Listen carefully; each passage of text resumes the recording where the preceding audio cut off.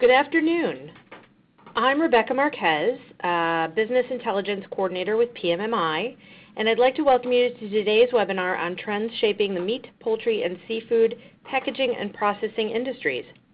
Over the next hour, we will listen to the findings of this report by author Donna Ritson with DDR Communications, where she will discuss what's current, what's new, and what's changing. President of DDR Communications, Donna founded the company 25 years ago. DDR's business is based on a direct response methodology that delivers market research, business development, strategic alliance, and marketing intelligence to companies in virtually every business-to-business industry. DDR's experience is backed by over 35 years in marketing communications. A few housekeeping notes before we get started. Everyone is muted throughout the webinar. If you have any questions that you would like to ask the presenter, please type in your question in the chat box that is located in the bottom corner of the screen. At the end of this presentation, which will last approximately 45 to 50 minutes, Donna will be available to answer your questions. At this time, I would like to hand the webinar over to Donna Ritson. Thank you, Rebecca, and thank you all for joining today's webinar on the meat, poultry, seafood industries. It's a very dynamic report, and I do encourage all of you to actually download the report. But today I will go through the highlights that are in the report and help you understand what kind of benefits this information will provide. Overwhelmingly, the meat, poultry, seafood industry is automating processes. They are human contact and contamination are two things that continue to cause problems, particularly obviously in the meat, poultry, seafood industries. You'll hear more about automation throughout this entire report, but also be aware that PMMI is in the final stages of delivering an entire report solely on the subject of automation. But we'll hear about it a lot here in meat, poultry, seafood as we go forward. I'll give you an idea of who we talked to, whose voice is in this report. We had 50 interviews, and we researched 110 secondary references that help support and bring attention to some of the key industry concerns and challenges that we hear about in our interviews and read about in all of the press throughout the industry. We talked mainly to large companies, but certainly a handful of medium and small companies are represented in this report. We talked to people in manufacturing and operations, engineering, maintenance, both processing and packaging ends of the line. We talked to senior level management and some people in procurement as well. And we talked to, in each of our reports, we do try to talk to the top industry leaders, and we've talked to the top 4 out of 5 in meat poultry, the top 8 out of the top 40 in meat poultry as well, and the top 2 out of 20 in fish and seafood. And this report does encompass all the different types of meat, poultry, seafood, and fresh, ready to eat, frozen, deli, canned, and individual quick frozen foods as well. So it gives you an idea of whose voice this is as we go forward. Taking a look here on the left-hand side pie chart, it's a $227 to almost $228 billion market when you evaluate that as total value of shipments. The largest segment of this market is animal slaughtering, and it's described in much more detail as to what all this encompasses in the actual report. The next category is meat processed from carcasses, and then the last small sliver in the meat industry is meat byproducts. Poultry takes up a little over a fourth of the entire market, and seafood is a much smaller market, taking up only about 5.2% when you look at the total market of these three segments. And when we look at the why we talk to a lot of the leaders in this market, in each of these industries, the leaders, all except for seafood, make up a significant portion of the industry. The top five the top five meat companies make up about 75% of the industry, located mainly in California, Texas, and obviously the Midwest. Poultry, the top five poultry industry leaders for ready-to-cook chicken account for over half of the industry. Again, California ranks top, and Texas are the two top states for all of these industries, with a higher concentration in the southern states for poultry. For seafood, the top 50, it's much more fragmented, or I should say smaller companies that make up this industry. So the top 50 make up 75% of this industry. And again, California and Texas are very high in this industry, and as well as you would assume along the coasts is where the major companies are located.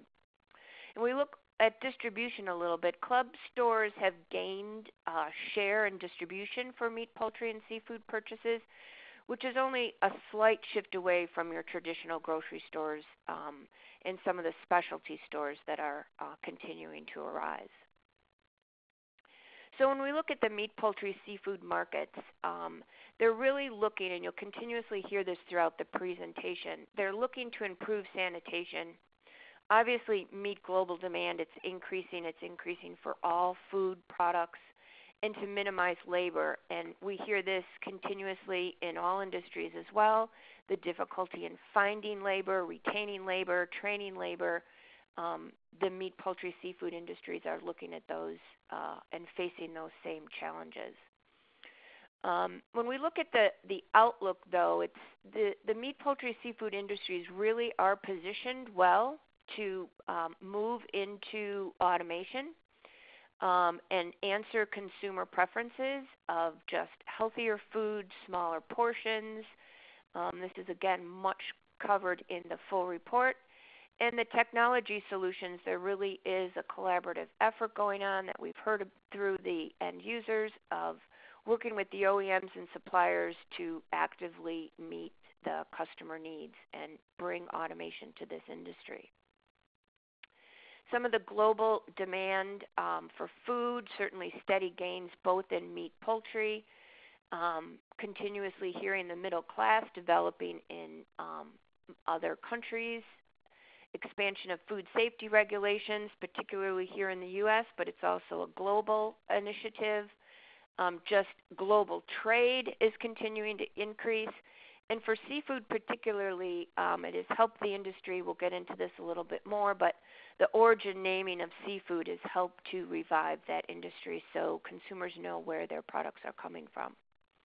And when we talked with end users as to where is the most costly element in their manufacturing, it continuously points at labor, hence the drive towards greater automation.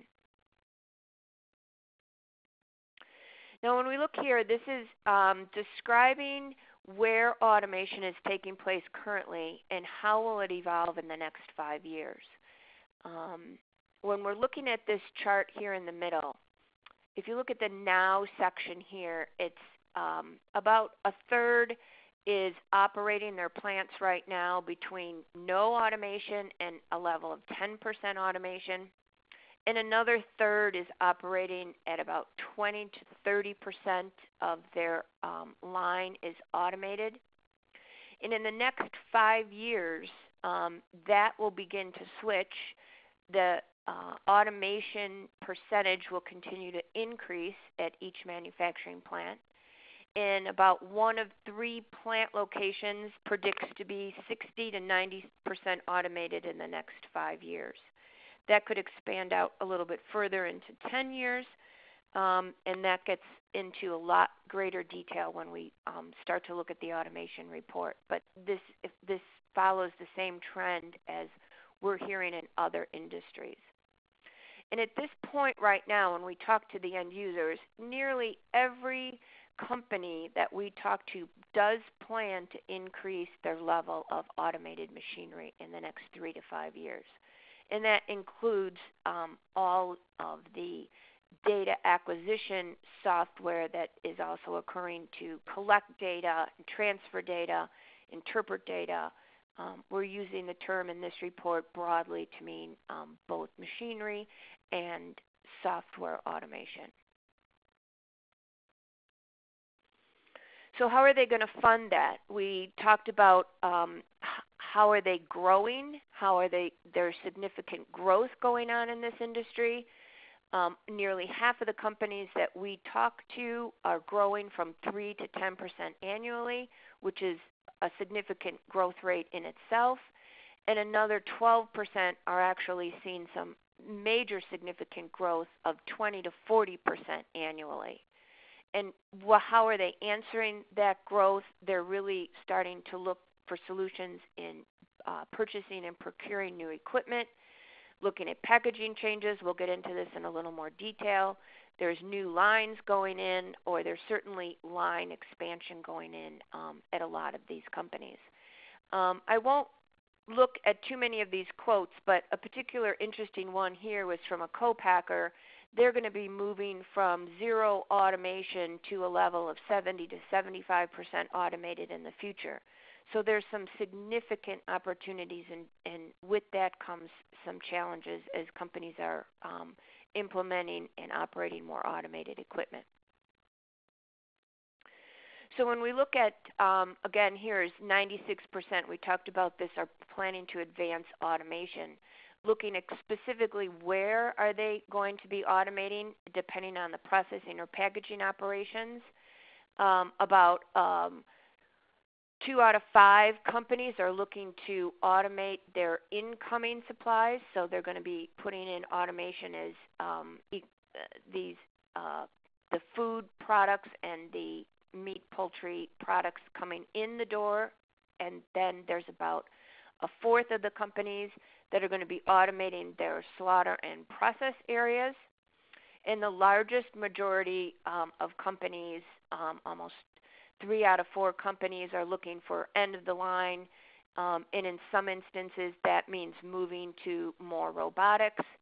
And about a fourth of the companies did specifically talk about robotics being the solution that they're going to be looking for as they automate in the future. And again, there's some much greater detail in the full report that talks about this more specifically. So looking at how are they going to fund this operation in terms of moving into more automation and procuring capital equipment, half of the industry predicts that their budgets are increasing. This industry particularly is looking at nearly half of them are going to be spending on processing equipment, and 3 out of 4 of them are going to be looking at spending on packaging equipment. So some tremendous opportunity here for both the front of the line and the end of the line. And what kinds of trends are driving these investments? Clean labeling, certainly, sanitary design, and again, just the automation advancements that are taking place, either replacing older equipment or just installing new equipment to automate manual process. And some of the important influences that are driving this is just a lower cost of financing at the moment, increasing their output that's significant, as I'd mentioned earlier, across all food industries. Customer orders are increasing, overall growth in their company in general, and the age of equipment always does play a role in replacing equipment, and a lot of that then is going to more automated processes. What are they looking for in equipment in the future? What technology advancements are end users looking for?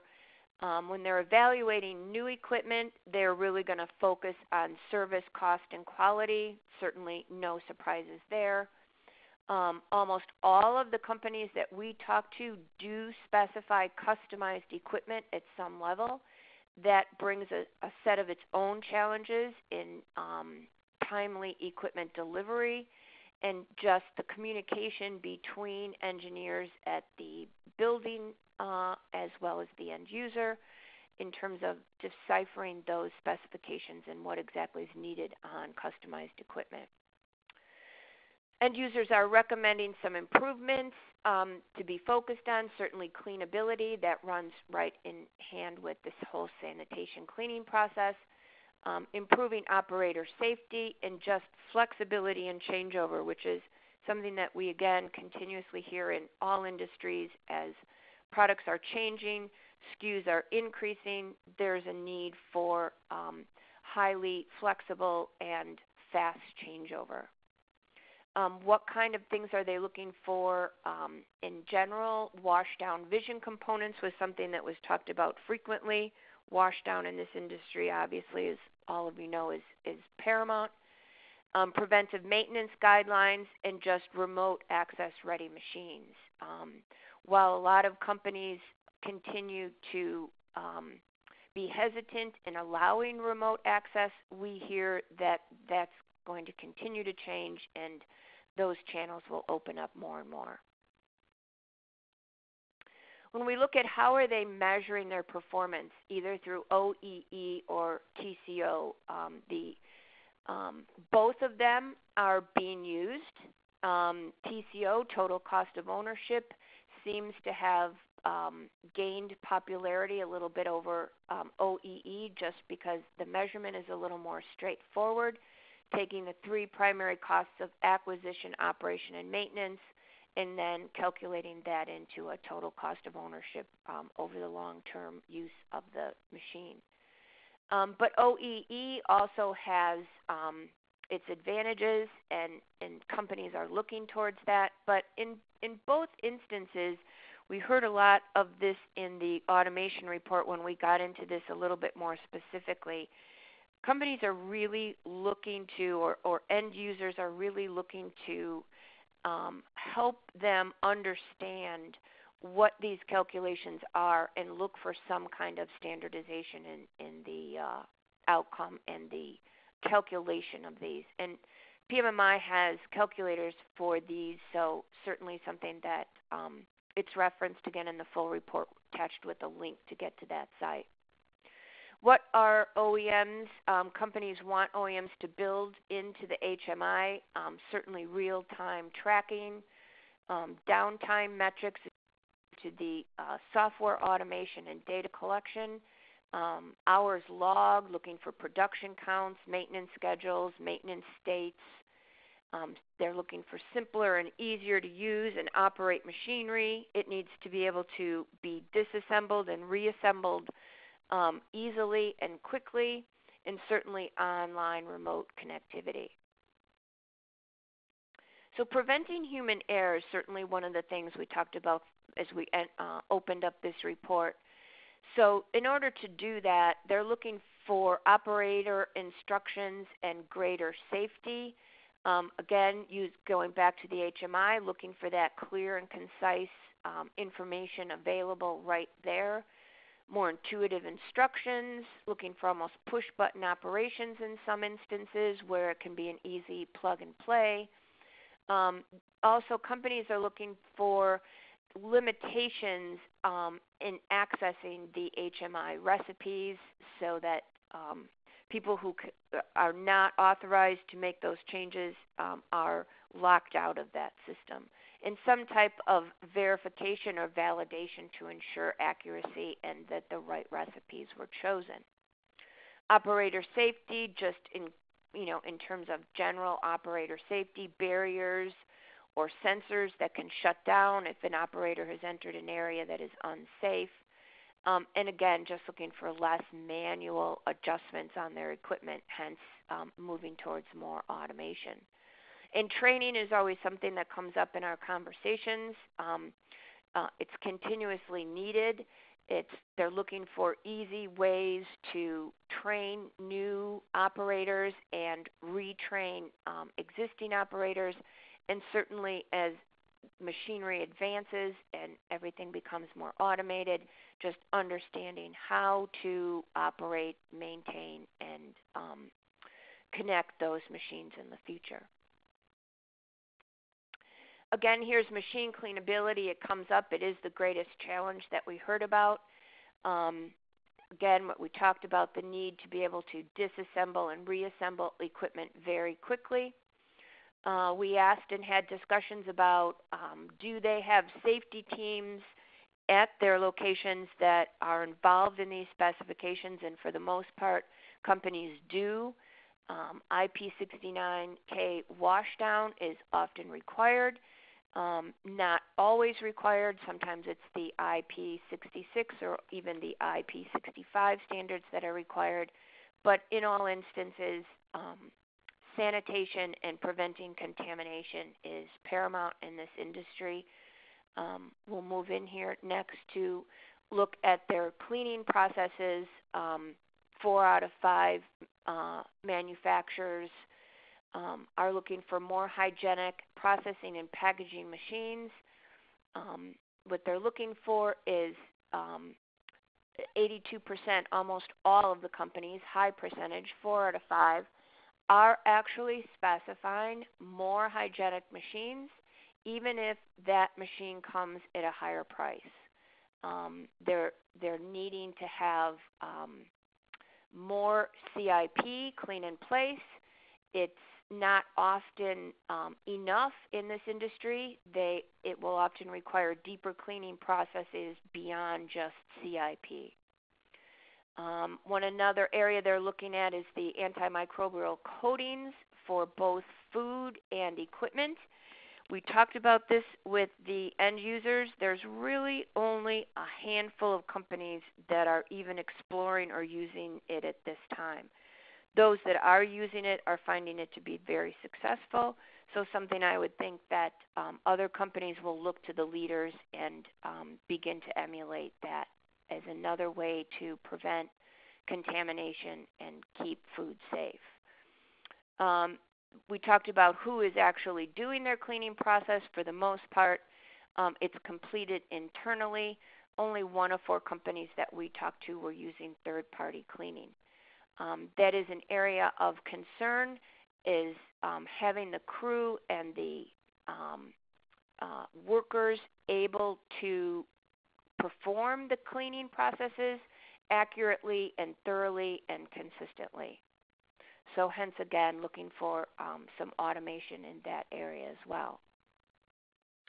So if we look at the changes in packaging and their changes in materials and shelf life, 2 out of 3 of the companies that we talked to are updating their packaging materials in general. There was a shift towards some flexible, certainly more clear packaging, as consumers want to be able to see their product in all of the food purchases that they're making.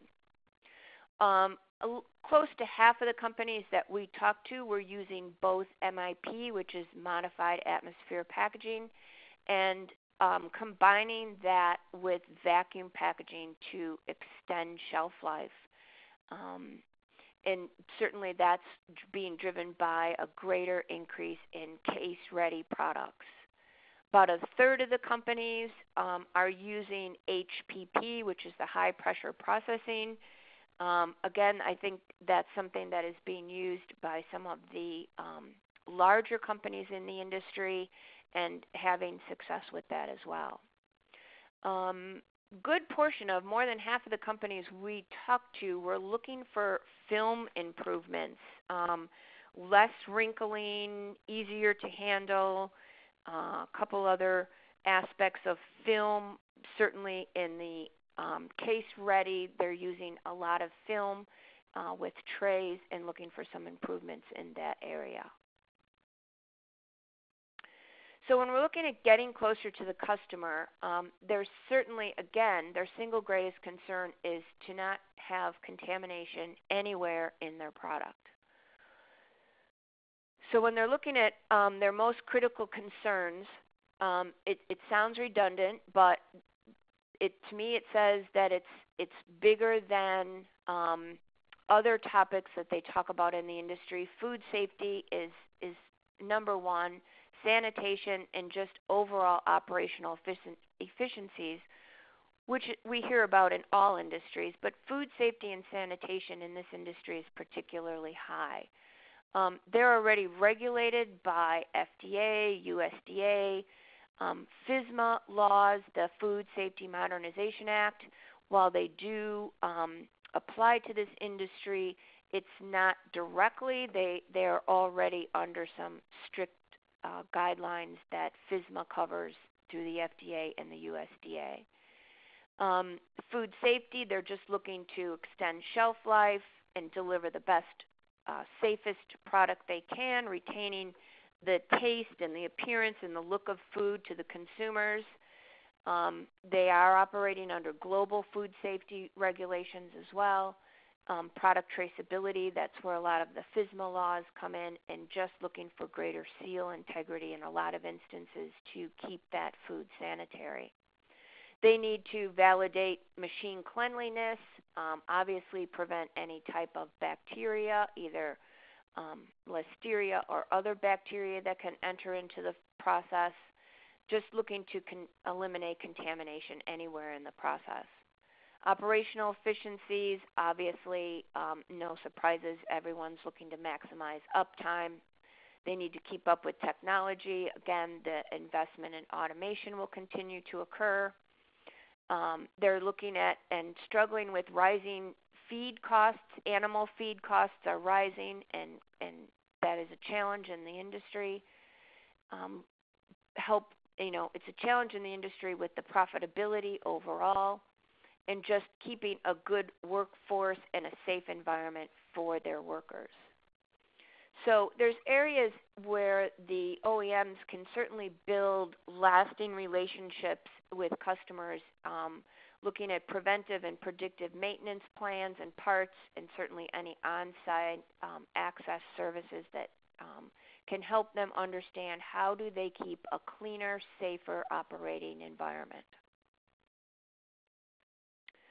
So when we look at opportunities, one of the things we do spend time with in our interviews with the end users is understanding what specifically are they looking for.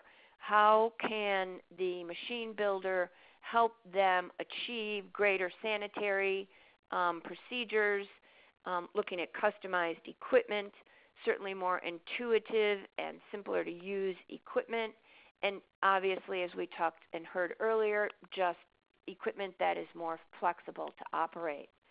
So they're looking for a higher sanitary equipment design, certainly focusing on the documentation needed to validate those processes, equipment that's specifically washed down and components that are washed down. We heard earlier in the presentation here, companies are willing to spend more on hygienic equipment. They're going to need the regulation standards, IP 69, 65, or 66 washdown standards, and vision equipment, particularly as a component needs to have washdown compatibility. When we're looking at customized equipment, they're certainly looking for a quicker response time, although there is an understanding that customized equipment does take longer. And communicating those specifications can be a challenge. They're aware of that. Looking for no hollow tubing. They need a solid frame, no harbor points. And certainly customized equipment needs to have a ROI justification. Intuitive automation equipment, what they're looking for there, again, we talked earlier, intuitive HMI, being able to troubleshoot that machine easily, remote access machines, and any upgrades that have already been done in the industry. End users are looking to have that shared with them so they can make those updates as well. And when it relates to flexible machinery, they're looking for just, again, a better design to be able to handle a variance in package sizes and package styles. We even heard comments in conversation about combining several operations into one machine and keeping machines simple. The operators are not engineers, and so the machine directions and operations need to be kept simplified to reduce any type of human error.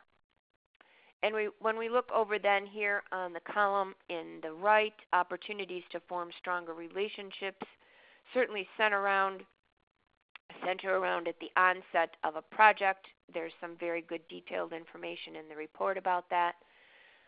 calculating operating costs, helping them understand that, and providing technical training. The information that they're looking for at the onset of a project is to bring the data that they're needed, the specifications, the costs, the performance, the documentation at the onset of a project, so that they understand how to begin to evaluate that equipment and implement it into their operations.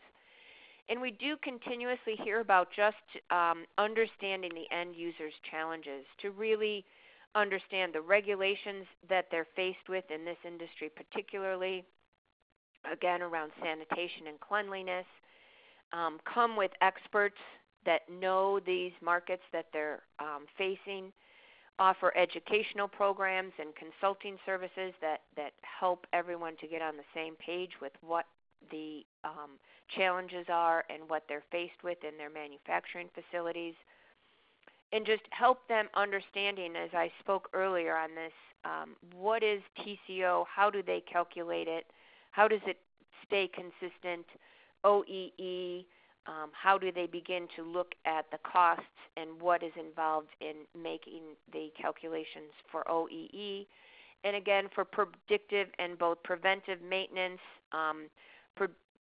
Preventive maintenance certainly is something that many of the companies are using.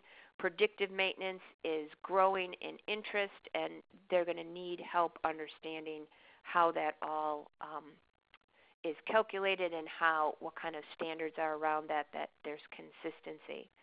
And then lastly, just really better training and understanding what all of this, how to use this equipment, how to clean it, what are the cleaning protocols, what specific equipment capabilities can they use to reduce contamination, and again, being redundant but using the HMI as a really valuable training tool.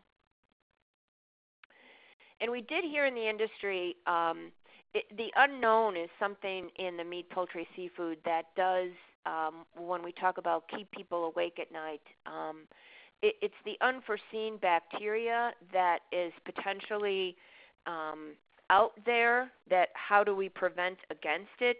How do companies even understand what could plague their meat, poultry, seafood animals that could then be seen as the food chain begins to move through the processing and packaging that they just don't know about. It's certainly nothing to be answered. It's just a great concern that if they've taken care of one bacteria, if Listeria is out of their plant, what's the next bacteria that could move into their facility? And as I mentioned, downloading the full report, I highly encourage it. It's packed full of information, really looking more at the advancements in packaging. It looks closer at the equipment procurement, what's needed, where are they increasing specifically by machine, regulations and standards. Again, we talked about this, but it's covered in more detail what some of the regulating industries and regulating bodies are that regulate this industry, and then how and what is the impact on manufacturing. In the full report, all the references and sources that have been used as secondary research are cited and listed in the full report. So that brings us to the conclusion today. I do thank you for attending. Also keep in mind that the PMMI Media Group has many different playbooks that pertain to this industry on food safety, specifically end-of-the-line equipment, packaging development and labeling, and are always a good resource for additional information in this industry. Rebecca, I'll turn this back over to you to see, are there any questions or comments that we can address here before we conclude our presentation? Donna, thank you for the insights that you've provided on this latest report on trends shaping the meat, poultry, and seafood industries. We do have one question so far coming from the audience, from the attendees. Wondering if you could speak about some of the sanitation approval agencies that are currently out there.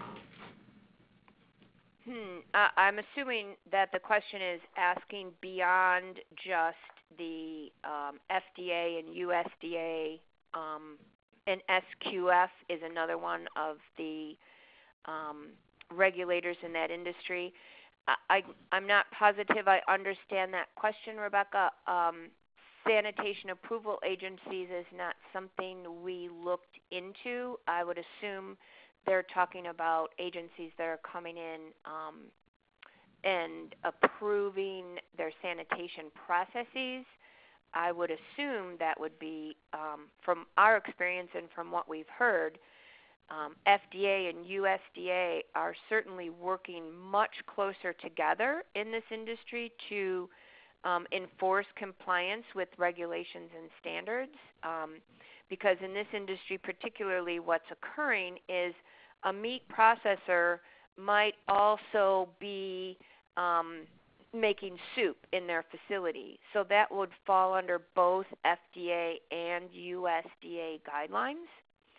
So the industry is changing in that they could have more than one regulatory body looking and overseeing their operations.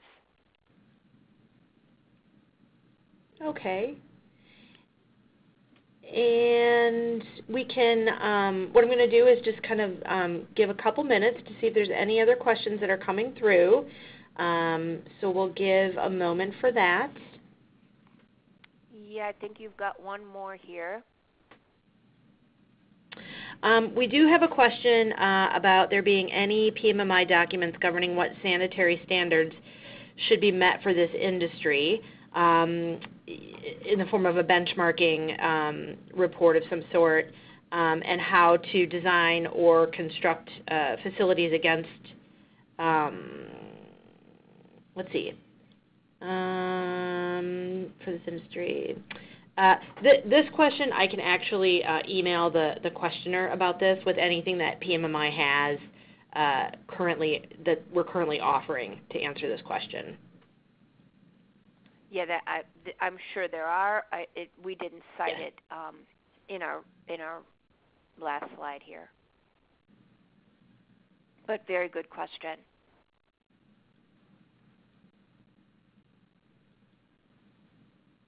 And again, if you have any questions, please feel free to leave them in the text box in the bottom portion of your screen.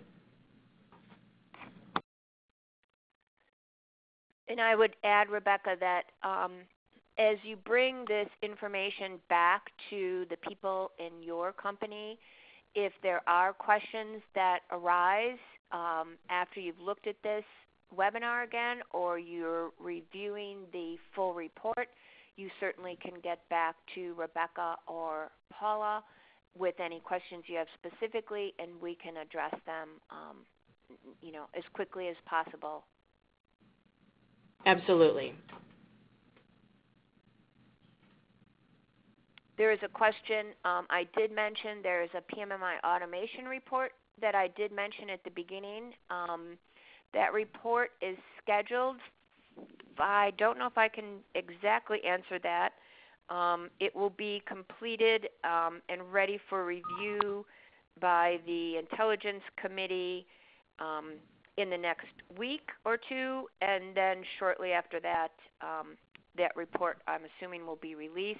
It will be discussed at PAC Expo Las Vegas. So that report is in the next couple of weeks. I think we'd be safe to say that. That report is actually scheduled to be released right around the show. Okay.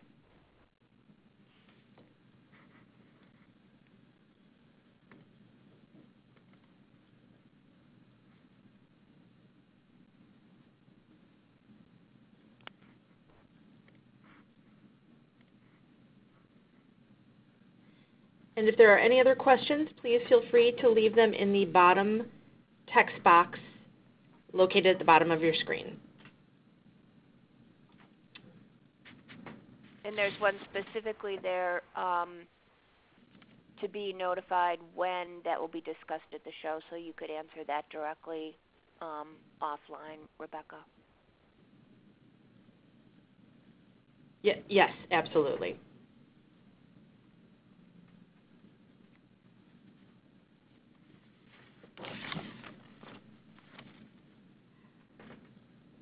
Okay, well, I don't think we have any other questions, so I think we can conclude here. On behalf of PMMI, thank you to everyone for participating in today's webinar. As a final note, you will receive an email to complete an evaluation for today's webinar. Please complete the evaluation as soon as possible and let us know how we can improve our webinars in the future. And again, Donna, thank you so much. And we can conclude our webinar here. Thank you very much, everyone. Have a good day.